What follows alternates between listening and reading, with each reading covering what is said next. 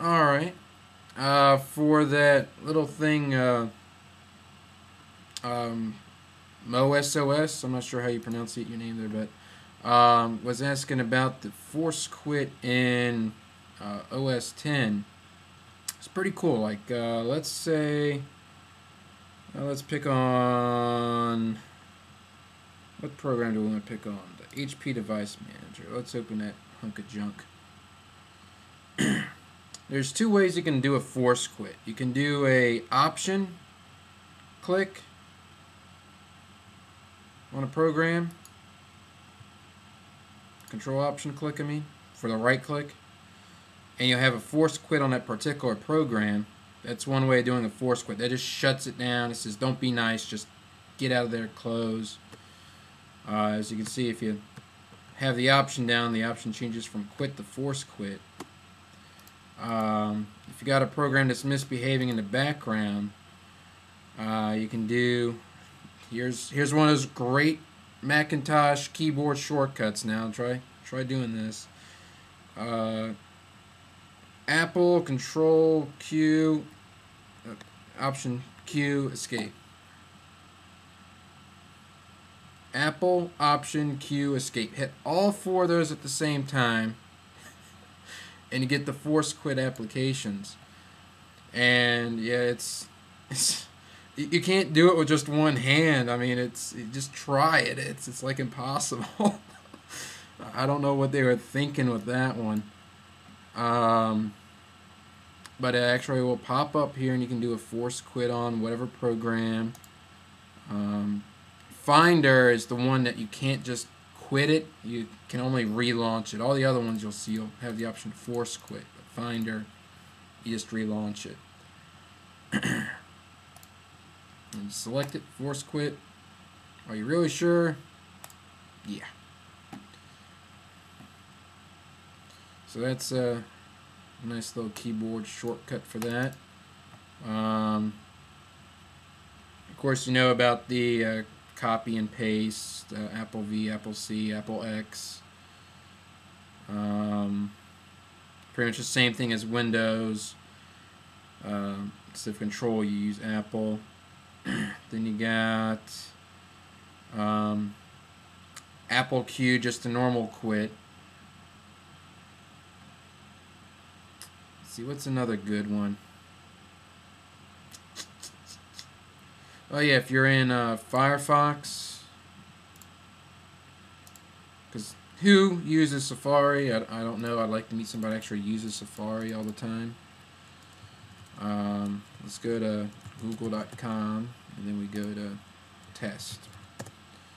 If you want to navigate back and forth, you just hold down the Apple, and you got the left and right bracket. You can go back and forward without having to do the whole mouse click. I went back one too many, obviously. But that's a nice little shortcut. I like to use that one a lot. Apple L for the location bar, so you can just start typing in there and I have to type back in.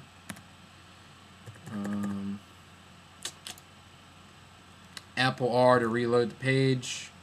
Wish they just used the F5 from Windows, but I can understand they gotta be a little different.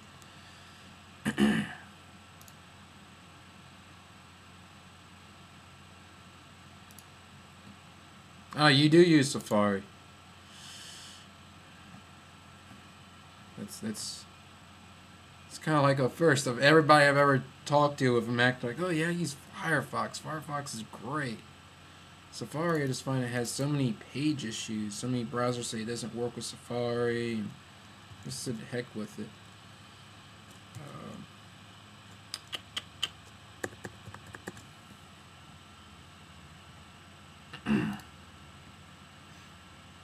Yeah, that's cool.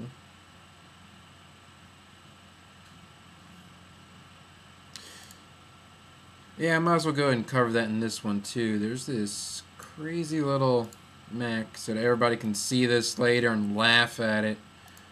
Kind of a little extra on this video. Go to bookmarks. Go all the way down here.